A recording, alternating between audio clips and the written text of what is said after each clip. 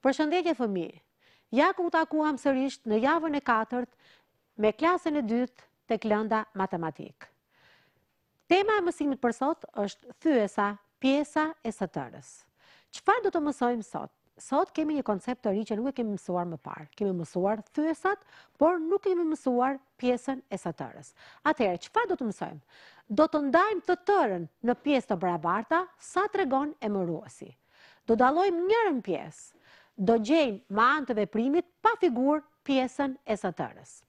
Atëherë, nxirrni mbi tavolinën tuaj, sepse të gjithë në kulet keni lapsa. Nxirri tavolinë 6 lapsa.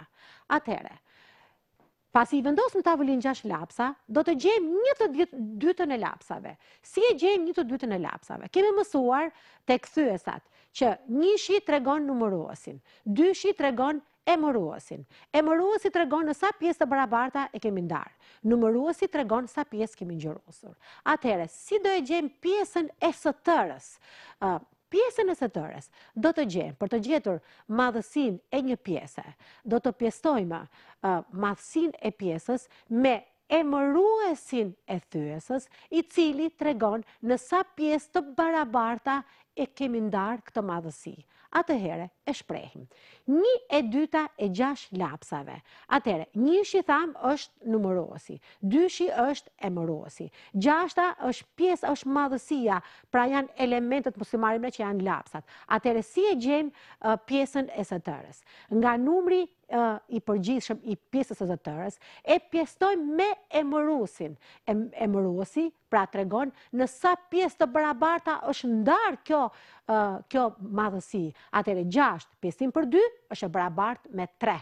Atëherë një pjesë ka 3 element. Vazhdojmë. Mendoj që do nxirrni në tavolinë edhe fletore, se ju fletore keni në çantën tuaj. Atëherë, nxirrni në fletore 8 fletore dhe i vendosni mbi tavolinë, i vendosni 4 lart dhe 4 nërgesh në rreshtimin poshtë. Të jenë 8 fletore ose vendosni në mënyrë se të doni juve. Atëherë, do të gjejmë 1/4 e fletoreve. Edhe një herë emërtojmë thyesën, pjesën që është mbi vizën thyesore dhe pjesën që është në pjesën thyesore. Atëherë, njëshi tham tregon numëruesin, 4 tregon emëruesin. Vija thyesore është pjesëtimi ose në ndryshe i themi vi thyesore.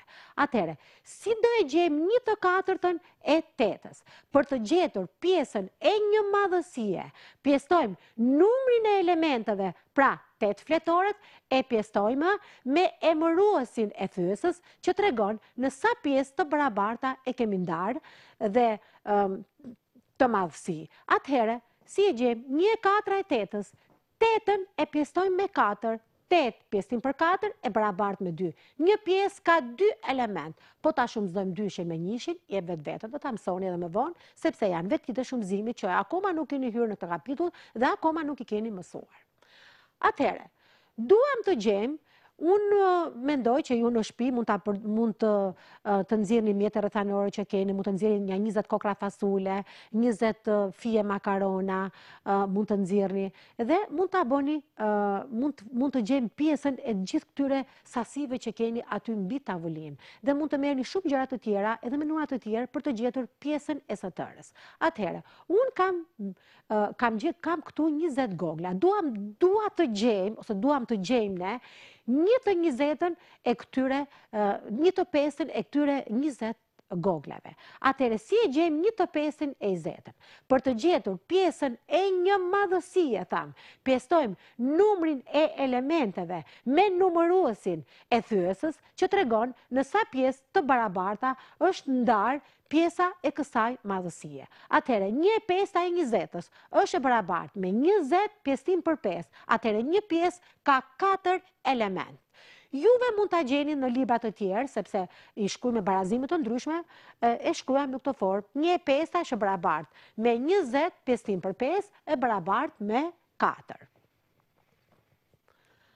Atëherë, imagjinojmë sikur nuk i kemi figura si që bëm më përpara me figura pra ndam pjesën e së tërës. Tani imagjinojmë sikur nuk kemi figura, si do ta ndajmë pjesën e së tërës.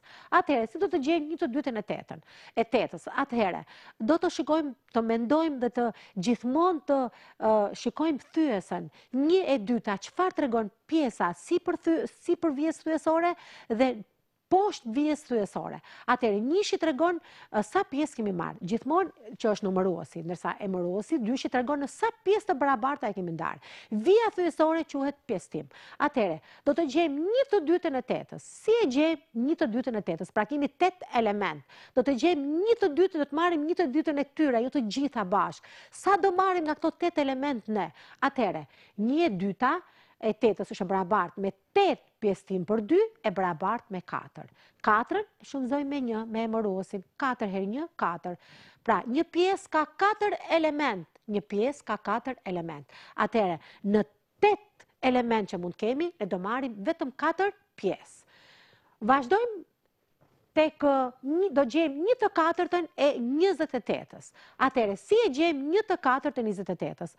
Atëherë, ne e dim që 1 tregon numëruesin, 4 tregon emëruesin, emëruesi tregon në sa pjesë të barabarta e kemi ndarë këtë sasi, këtë madhësi, këto element. Kemi 28 element, atëherë si do të marrim nga sa pjesë do marrim 1 të 4 e këtyre pjesëve. Pra sa do marrim nga 1/4, sa është 1/4, sa pjesë është 1/4. Si e gjejmë 1 të 4?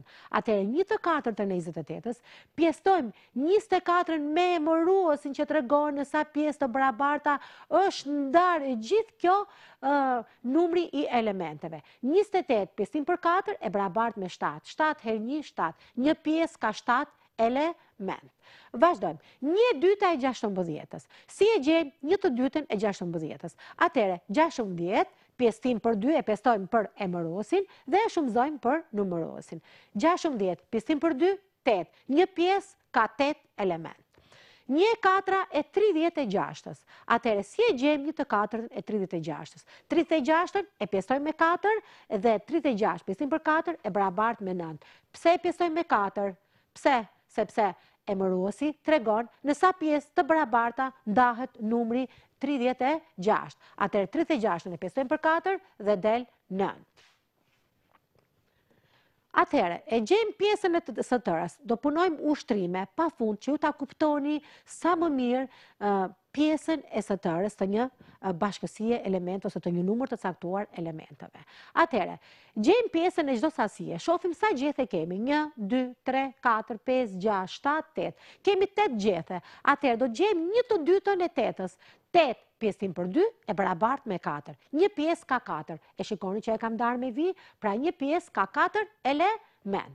Atëherë, do të gjejmë 1 të 4 e 20 elementeve. Si do e gjejmë 1 të 4 e 20 elementeve që kam këtu? E kam 1/4 e 20, si kam numëruar këto figurat, me sa është barabartë? Atëherë, 1/4 e 20, ja ku e kam bërë dhe figurën dhe kam përcaktuar, e kam bërë dhe ndarjen, 1/4 e 20 është barabartë me 20 pjesëtim për 4, pra e pjestojmë 20-ën me emëruesin, i cili tregon në sa pjesë të barabarta është ndarë sasia. 20 pjesëtim për 4 e barabartë me 5. Atëherë, një pjesë ka 5 element. 1, 2, 3, 4, 5.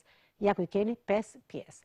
Vazhdojmë dhe ushtrimin tjetër. 1/4 e 8-ës. Pra shikojmë sa flutura kemi të paraqitura tek monitori. Kemi 1, 2, 3, 4, 5, 6, 7, 8. Do të gjejmë 1 të 4 e 8-ës. Si e gjejmë 1 të 4 e 8-ës? Atëherë, 1 të 4 e 8-ës e gjejmë duke pjesëtuar 8 me 4.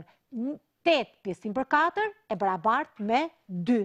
Atëherë, një pjesë ka 2 element, pra ka 2 flutura. Vazhdojmë. Kemi 1 të 2 e 10 mollëve, kemi të paraqitura 10 mollë. Atëherë, si e gjejmë 1 të 2 e mollëve? Atëherë, 1 e 2 e 10 mollëve. Si e gjejmë? E gjejmë 1 e 2 e 10 është barabartë me 10 pjesëtim për emëruesin, i cili tregon në sa pjesë të barabarta është ndarë sasia. Atëherë, 10 pjesëtim për 2, 5. Një pjesë ka 5 element. Vazhdojmë përsëri më shembujt e mëtejshëm. Atëherë, shikojmë në figurë. Sa zogjë kemi në figurë? I numërojmë sa zogjë kemi gjithsej. 1, 2, 3, 4, 5, 6, 7, 8, 9, 10, 11, kemi 12 zogj. Do gjejmë 1/4 e 12-ës. Si e gjejmë 1/4 e 12-ës? Atëherë sasin për 12 zogjve e pjestojmë me emëruesin, i cili tregon në sa pjesë të barabarta do të ndajmë këtë sasin e zogjve. Atëherë 1/4 e 12-ës është e barabartë me 12. Pjesëtim për 4 e barabartë me 3. Atëherë një pjesë ka 3 zogj. Vazhdojmë të gjejmë 1/2 e luleve. Sa lule kemi këtu? 1, 2, 3, 4, 5, 6. Kemi 6 lule. Si do e gjejmë 1/2 e 6 luleve? 1/2 e 6 luleve, atëherë 6-ën do e pjestojmë me numëruesin. 6 pjesim për 2, 3. Një pjesë ka 3 lule. 1, 2,